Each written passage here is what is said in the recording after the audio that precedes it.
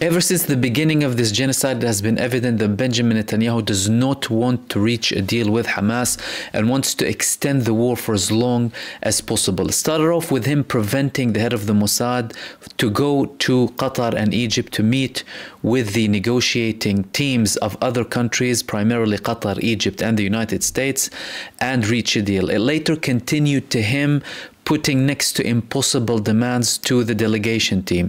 He went further to authorize some of his closest allies, closest aides in his office to go with the delegation team to ensure that they do not reach a deal and that they follow the exact orders. He also prevented the defense minister, Yoav Gallant, from meeting with the head of the Mossad and the head of the Shin Bet, alongside lots of other meetings that broke and collapsed between the war cabinet members, including threats, and this is continuing now as well. We had a report in the Israeli newspaper Ynet about Benjamin Netanyahu refusing to meet Benny Gantz and Gadi Eisenkot, the war cabinet members, to discuss the potential of a ceasefire. They reported Defense Minister Yoav Gallant and War Cabinet member Benny Gantz demanded Benjamin Netanyahu to have a meeting to discuss the abductee deal.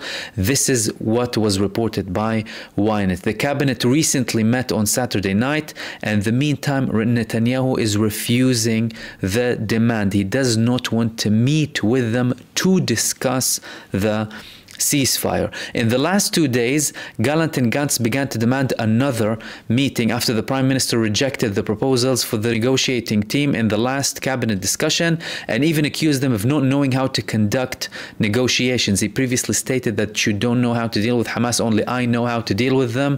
You don't know what to say and what to do with these people. The aforementioned talks reached an impasse after Hamas reportedly demanded a ceasefire of 12 weeks. In the meantime, Netanyahu's surroundings said that he did not refuse, but brought forward discussions plans for next Thursday, which the war cabinet members deny, by the way. They continued, after the last discussion held as mentioned on Saturday, ministers and cabinet members testified that they felt that Netanyahu did not want a deal. This is something, before I continue, that is very much present in the Israeli mainstream and amongst the Israeli population, that Benjamin Netanyahu does not want a deal and he wants to drag the war for as long as possible for his own political purposes. They continued. In the cabinet, on the other hand, there was support for the team's proposals, but Netanyahu claimed that they would bring the end of the war. They will bring the war to an end, and he does not